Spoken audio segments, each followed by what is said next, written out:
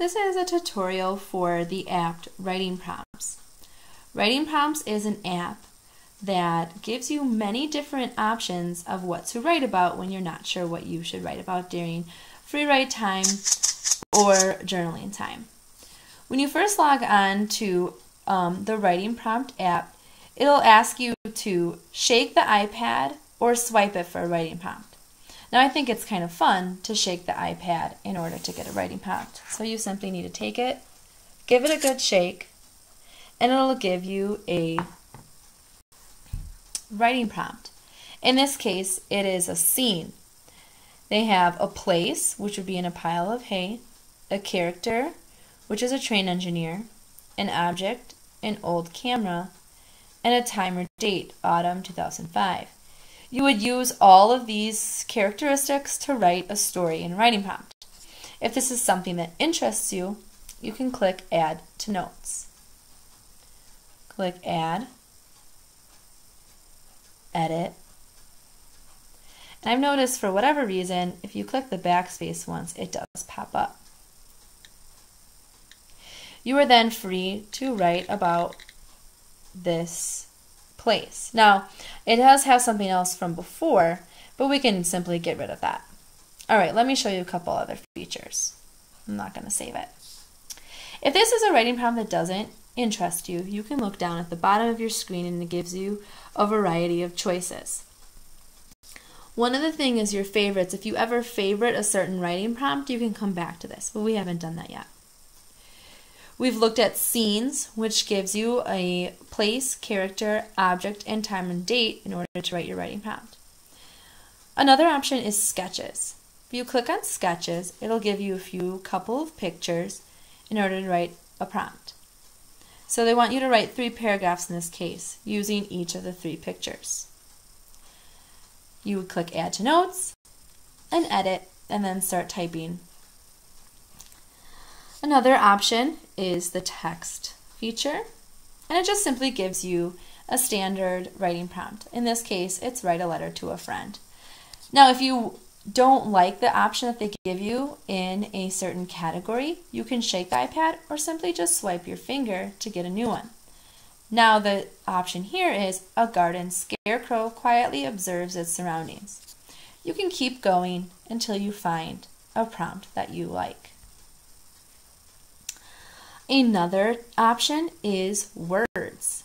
You click on words, it'll give you a few words, like in here, kind-hearted, imagine, harsh, force, and alert. And using all of these words, you can write a writing prompt, trying to include all of the words into your paragraphs.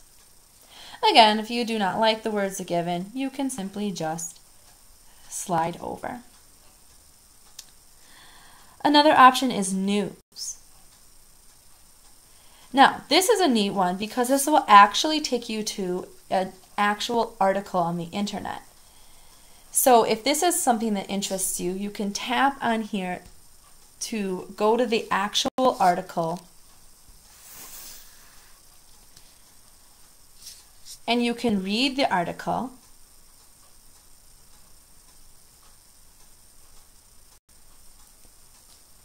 And then go back to the writing prompt to write about.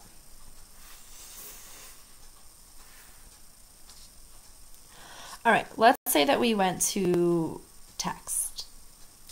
A 45-year-old classical music critic falls for a 17-year-old piano player hailed as a prodigy.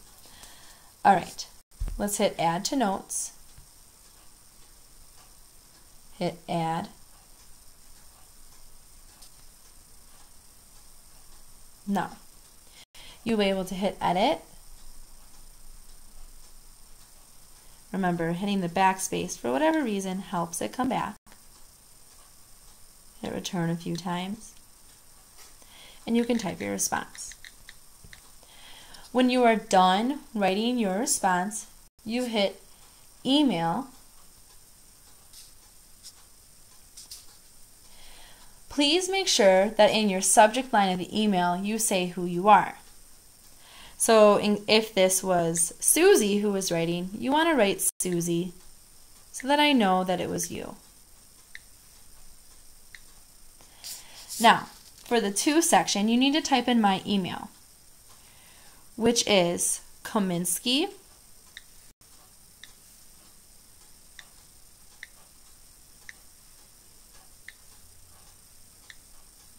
K at Prince of Peace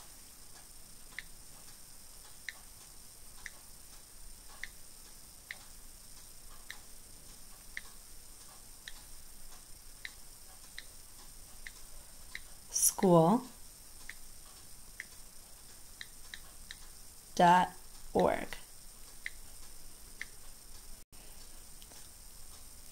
Hit send, and then it will be sent to me, and I will be able to grade your work.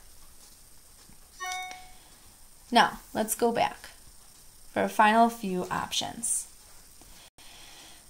This up here is just a settings key, depending on how you like your settings. So if you talking about swiping to get to a new prompt, the number of prompts to keep. So this one might be interesting to change, since we notice that it is keeping many of your prompts, and the lowest number you can pick is 10, but you could keep going if you really liked what you had previously written. Let's see, there are other options, and you can go through them on your own in order to determine what you like best. If you have pictures on your iPad, you can click on the camera, and it'll give you an option to, let's see, I believe the camera is supposed to give you an option to write about a picture on your iPad. I'm not sure why that's not working. The loose leaf paper just goes back to what you had already written before. The question mark is if you need any help. It gives you advice on how to use the app. The $sign is if you want to buy more of the writing prompt packs. So you probably won't be using that one. And this here button is to save it to your favorites, like I had mentioned earlier. So if this was a prompt that you were interested in, you could click on the star, and now at the bottom it shows that it is saved as one of your favorites. If you have any other questions, please make sure to see Ms. Kominsky on how to use this app. Thank you.